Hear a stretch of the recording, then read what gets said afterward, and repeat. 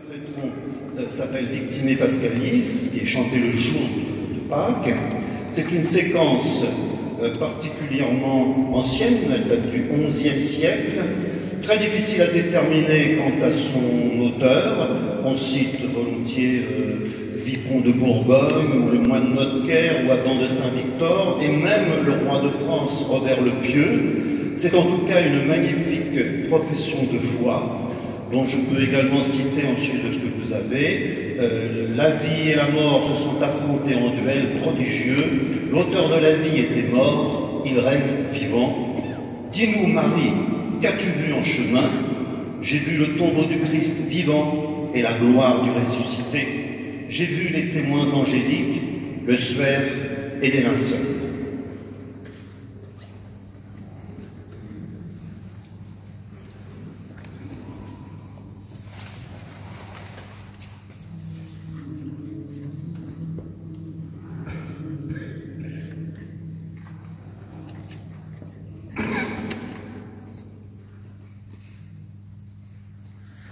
Victimae pascali laudes, immole Christiani, annus redemptores, Christus in noces patri, reconciliavit peccatores.